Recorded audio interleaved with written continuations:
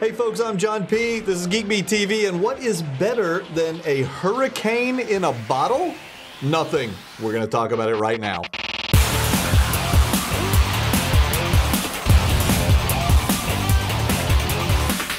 Okay, guys, I've actually got John Scherer on the phone. I was going to say on the phone, John, but it's on the Skype with us here. Amazing technology. John is the CEO of Canless Air Systems. Thanks for joining me today. Appreciate it. Thank you, John, for having me. I appreciate being on. It's fun to be able to do cross-country interviews using nothing but Skype and a couple of cameras, huh? Yes, well, I'm in Arizona. Where are you, Texas? Dallas. Dallas. Big okay. D. Yeah. So thanks for coming on. You know, I want to tell everybody kind of the impetus of our getting together today, because Mark Winning, who follows me on Google+, sent over an email or a message, I guess, to Callie and myself saying, hey, wondered if you guys have tried the O2 Hurricane Canless Air, and if so, what'd you think of it? And when my first thought was, Hurricane Canless Air, whatever it is, I don't know, but I'm in.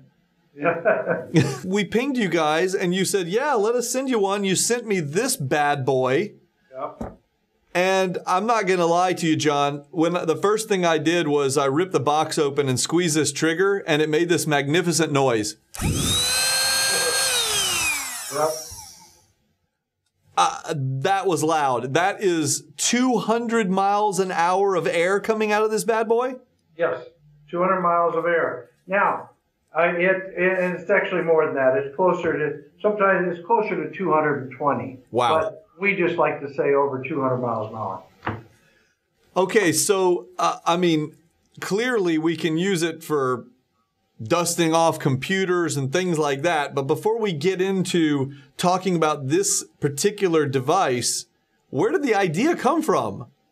Well, it's interesting. It was in around May of 2011, an inventor contacted me on my personal site and asked if I'd be interested in being the spokesperson for his product.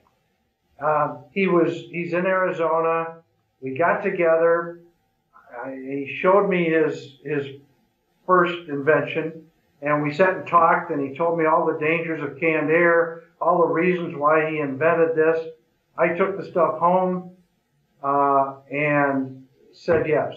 After I read, I thought I was a savvy consumer, but I thought canned air was canned air. I didn't know. Is it not? I didn't know. It's canned gas, and I didn't realize it can explode. You get frostbite from it. You can die if you inhale it. You shouldn't be inhaling it, but you can die from it. You can. There's a lot of dangers with it, and I never realized that. So when he told me about his product, I checked it out. There was nothing like it, and we started in, and that's how we came up with what you have in your hand, what I have in my hand, the O2 Hurricane. Okay, so let me just get this straight. Are you telling me that when I run around the office spraying my canned air at people's faces just for fun, I shouldn't be doing that? I know you're kidding. No, I'm not. I've done that. Oh my God. Oh my. I didn't think that stuff was harmful. It's canned air, right? I mean, what's the deal? That's right. And that's what most consumers, I think your viewers would say, well, it's canned air. If they have some, or they go to a store and read the label, read what's on the back of the can, this stuff in red. If you're seeing that, and there's all these do's and don'ts. Yeah.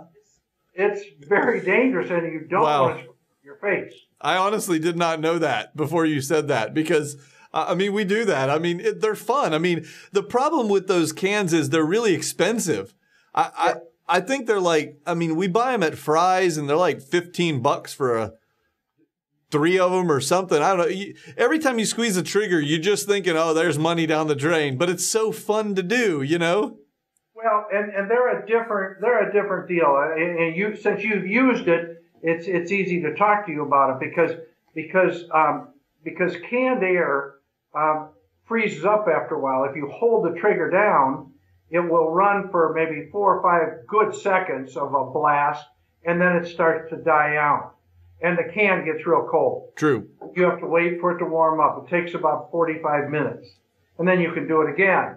But each time the blast becomes less powerful. Okay. So when we came up with this idea, when we started working on this, the original design looked like a hair blower. And I said, no. I said it has to be the same size as canned air. This is what people are used to. So you see how much they look alike. Yeah. I've actually got one here too. So there you go. Okay, they kind of feel alike. And then, so ours though, when you pull the trigger, this thing will run for about 15 minutes. So if you pull it for 6 seconds at a time, you can run this thing for a couple of hours. Yeah. 6 seconds at a time, and that's really the way people use canned air. Now, one of the things we experience is that people are used to that little hissing sound of canned air, that squirt sound. Yeah. It's not what this is. This is actually a very powerful, look at this. This is only 8 inches tall. 8 inches tall, it's a couple inches around, and it produces over 200 miles an hour blast coming out of here. Well, the first thing I noticed when I picked it up is it feels solid. The outer housing is made of plastic, but this thing weighs like, if I had to guess, I'd say it weighs a couple of pounds. It's solid. It is solid. It's very solid. This is an ABS plastic on the outside. Now, what's in here is a battery. There's a battery in this half. There's a motor in here. And then up here, there's an impeller and an impeller housing. Think of it, an impeller is, for our viewers, it's like a fan. It's very much like a fan, only it's not a fan. And these blades spin around in this impeller housing, and it forces the air out of this.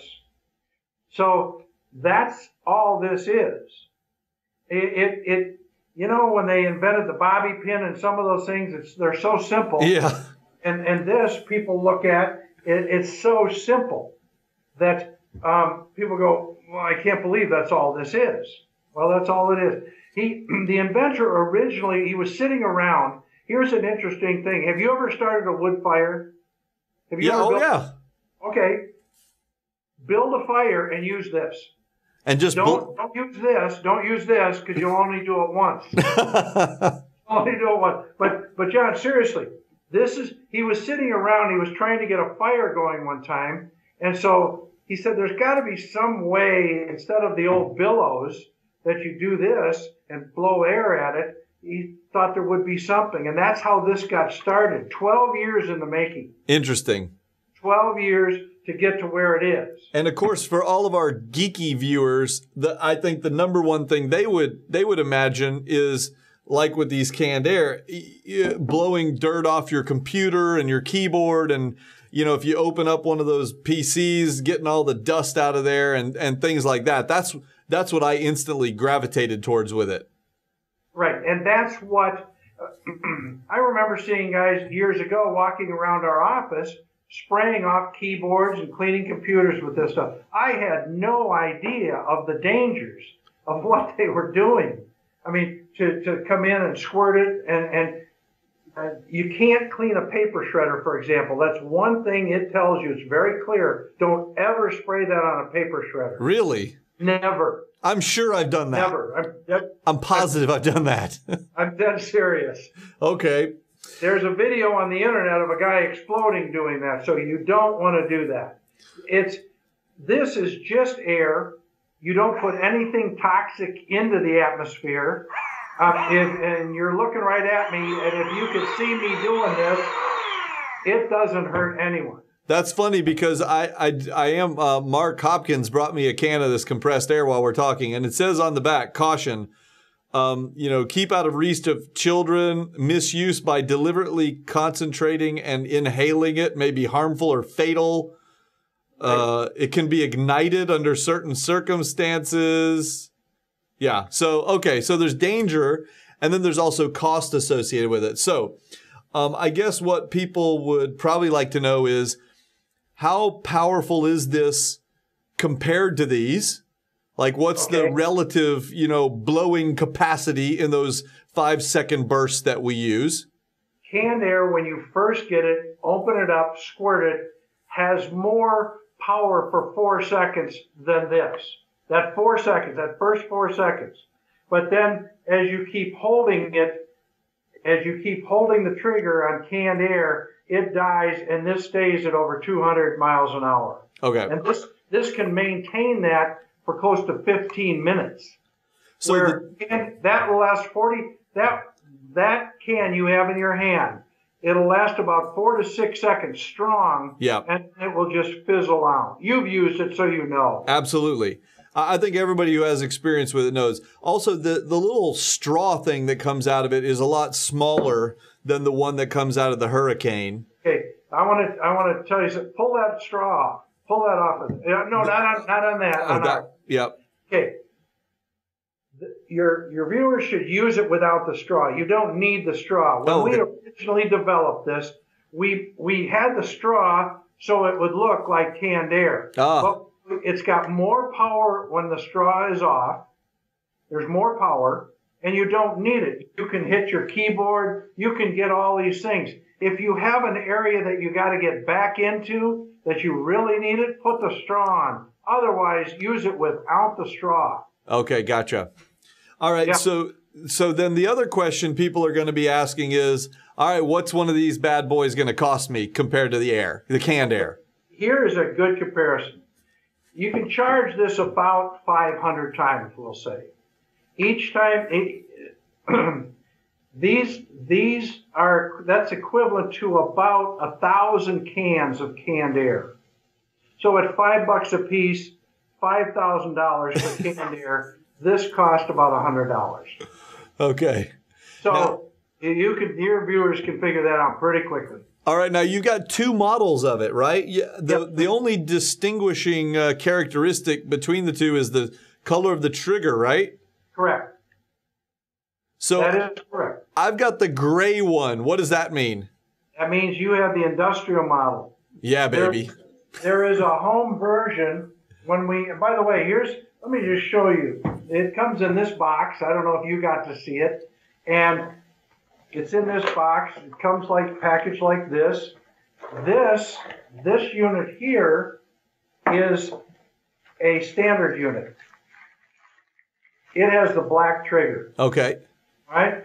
It's got all the power, but it only blows up to just a little over 165 miles an hour, which is a lot of wind, a lot of force coming out. It's less money, and we suggest for around the home, you can clean window blinds, computer keyboards, all the things you want to clean. The industrial one, the one that you have, for the tech people. Okay. This is where we're seeing it used a lot. People cleaning slot machines, cleaning ATM machines, cleaning the red box rental machines, cleaning parking meters, cleaning fire alarm systems. Interesting. There's companies that are using it to the smoke detectors. So this is more of a heavy duty use. Okay, John, what is the price difference between the two? The standard unit is $79.95. The industrial unit, depending on where you go, you can buy it for $109 or sometimes $99. So 20 or 30 bucks more. I don't care how good the smaller one is. For 20 or 30 bucks more, I'm a fan of more power. That's right. You don't want the 6-cylinder, you want the 8-cylinder. Always. Always. That's right. All right. Well, that's good. Now, okay, so 2 last questions for you. Sure. First of all, if people want to learn more information on it, where can they go to do that? Well, they can go to canlessair.com, and it tells them all about it. It compares. They can read the comparison between this and canned air. They can read all about what these units will do and how they'll do it. Fair enough. And final question, if they want to actually buy one, where can they do that? At the same place. If they can't miss it, they go to canlessair.com, and they can buy it right there. And they could choose the 6-cylinder or the 8-cylinder. Just kidding.